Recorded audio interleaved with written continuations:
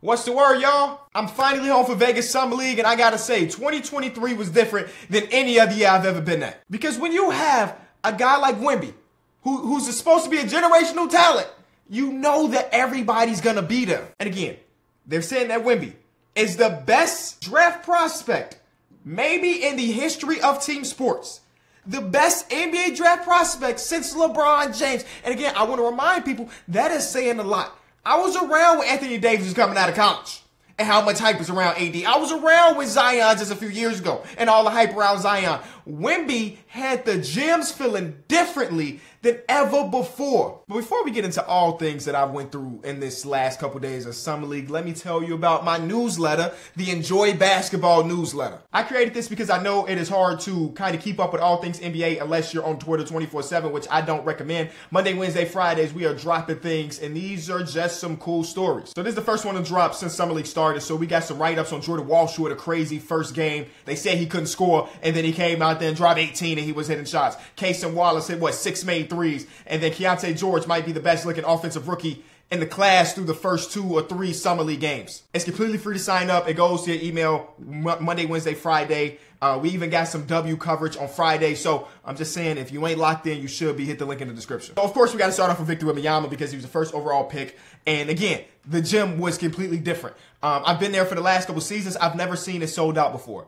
Like, I go there with the media badge. Shout out to our employer, Bleacher Report, for getting us that opportunity. And it allows us to go on the floor, kind of sit in the tunnels. We basically have all access. When Wemby's game started, they said, that pass don't get you down here no more.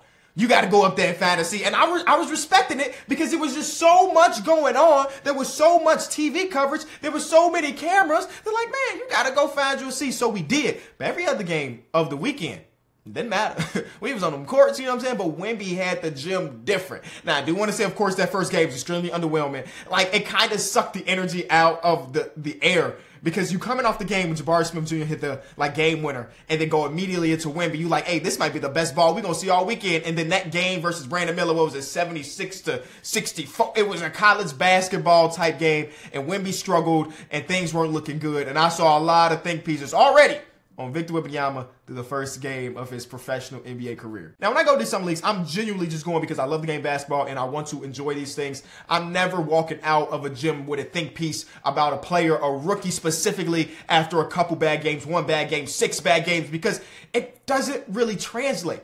We've seen players go to the Summer League and dominate, completely dominate, and then go to the league and not really have that translate, or vice versa. We're great players that had great NBA careers going to Summer League in their rookie season, their sophomore seasons, and don't do anything. So when I see all these things about Brandon Miller, again, I don't know what's going to happen in Brandon Miller's career. I'm not here to project, but like the fact that he's struggling in the Summer League doesn't necessarily mean he's going to struggle at the NBA level. Even walking out of game number 1 for Wemby, I was talking about how he did a lot of things great where like I think he's going to benefit greatly for added spacing. Now, it's not like the Spurs have this crazy amount of shooting on their regular roster, but just actual NBA spacing is going to help him a ton because anytime he put the ball on the floor, they would collapse. Anytime he touched the ball, they was doubling, you know what I'm saying? And he showed the playmaking chops. He didn't end up with a ton of assists because, again, G League talent, Summer League talent, so a lot of missed shots. But I saw a lot of great things walking out of that first game. And a lot of those games or those things that I saw translated to game number 2 where you're like, oh, yeah, this is the guy. This is the reason why he was drafted as high as he is. I'm walking around Summer League, and I get the notification that Greg Popovich is re-signed for 5 more years. When is it going to end, Pop? I wonder if he would have signed this contract if the Spurs didn't end up with the first overall pick. Because it feels like for the last couple of seasons, we've been waiting for, not necessarily like waiting for because we want to keep popping the game, but just expecting that he's going to walk away eventually because he's the oldest coach in the NBA right now. So I wonder if they ended up getting a 4th overall pick versus the 1st overall pick. Would he have still been there for 5 additional seasons? I don't really know, but I bet he saw that second game. You're like, yeah, this is the one. I always recommended to NBA fans to try to get to Vegas Summer League at least one time in their lives because it is 100% worth it. And I specifically recommend that you go to the first weekend, not the second weekend, because as you can see, Vic is already shut down after 2 games. Scoot Henderson got injured. I don't know if he'll ever come back. Amen Thompson got injured. I don't know if he'll come back. So it's like you want to be there for the first appearances because you don't know what's going to happen on the back end of Summer League. Speaking of Scoot, looked like a man amongst boys in that first Summer League game. And yeah, again, he did get injured, 3 quarters into it. But he showed everything he needed to show. Again, I don't think that it necessarily translates from the NBA or Summer League to the NBA, but some things do.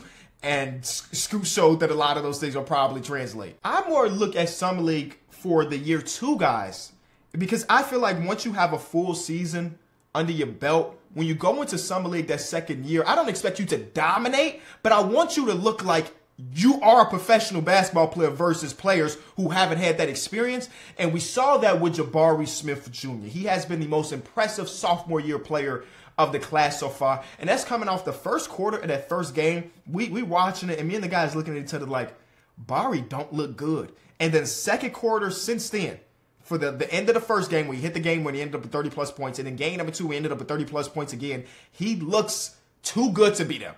Last year was Josh Giddey.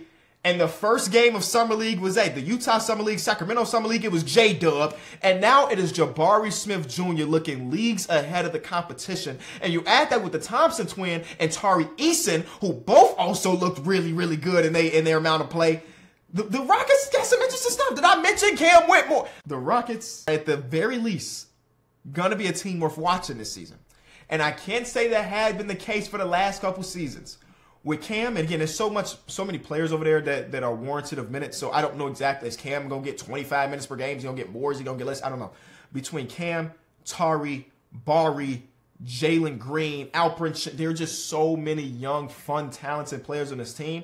And now we got some older dudes to kind of show them the raps with Fred VanVleet, Dylan Brooks, who say what you want about the contracts, and then Uncle Jeff Green. And then the coach and Ime Udoka. I'm excited for Houston Rockets basketball, and I haven't been able to say that over the last couple seasons, but it's happening. Last year, I called them the winner of the draft. I mean, one of the winners of the draft, because Tari Eason was my favorite prospect in that entire draft class. He was.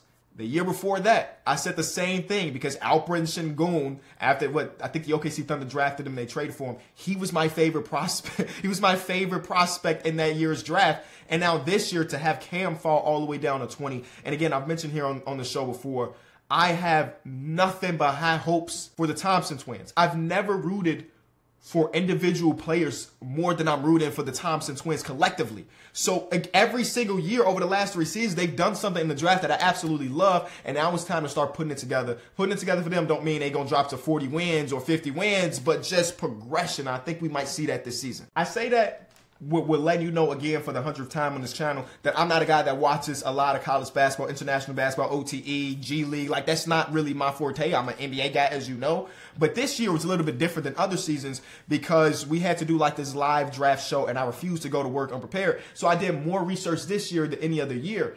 And I enjoyed Keontae George's game in college when I was going through my tapings and going through my research. I didn't expect him to jump on the scene and look this ridiculous. We talk about how Bari looked leagues ahead of his competition as a sophomore year player. Right now, Keontae George has done that through the first 2 games of his career, and I didn't expect that. I didn't expect it. Not that I didn't expect him to be good, but I didn't expect him to be good this fast. The screen lock on his phone is all the weaknesses / cons the draft experts said about him. And that is his motivation. I love stuff like that, right? So they said that he couldn't play make at a high level. Boom, he's averaging 8.5 assists per game in the 2 games that he's played in Summer League. They said his 3-point shot might not be as consistent as it should be. He's averaging 12.5 attempts from 3, and he's shooting 44%. Again, I don't know how good this translates to the actual league, but this is incredible play from Keontae. Some like sleeper guys like Leonard Miller has been really, really impressive to me. The defense was already a thing, and you showing me that he does have the tools to score at the next level. That's fun. I also really like to see players experiment, especially if you're going into year number 2. Like Jalen Duren in his first Summer League game this season attempted, I think, 3 threes, and he hit 1, and he did not attempt a 3 his entire rookie season. Or a guy like Dyson Daniels, who so far has not shot it well in Summer League, but he's getting a lot of attempts up trying to get those reps. Because again, for a guy like Dyson, it is imperative that he becomes an at least decent 3-point shooter in order to be like a part of the real rotation over there in New Orleans. Again, we're only a couple games into it, so I'm sure some more people will stand out as we continue on this journey. But Summer League is always just so fun. Again, I recommend everybody to try to get there at least once. I've met so many viewers and supporters of the channel, which is always the most fun thing. And I met so many NBA players that show love too, which again is so weird when people come up to me and say, hey, I've been watching you forever, and now they're in the league. You know what I'm saying? So I appreciate all the support as always. And now that I am finally home from this stuff and I don't have a trip for a while, the content will be back, man. It's too much to talk about, and I'm going to be here for it.